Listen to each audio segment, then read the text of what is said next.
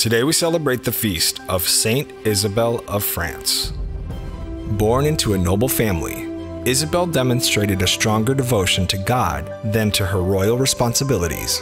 Having been raised primarily by her mother and the Franciscans, after her father's early death, Isabel chose to preserve her chastity for God, refusing to get married despite being constantly pressured by everyone. Wanting to create her own convent, she joined her older brother, Saint King Louis IX, to begin construction on a stretch of land in the forest of Rouvray, not far from Paris.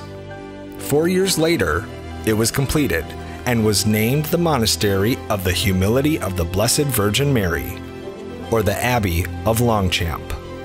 Due to an illness that prevented her from following the rule of life for nuns, she was never able to join the monastery's community and become a nun. This allowed her to retain her wealth and resources so she could support the community and give to the poor. Isabel died at Longchamp on February 23, 1270, at the age of 45.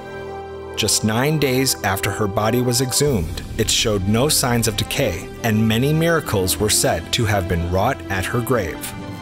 Saint Isabel is the patron saint of sick and poor people.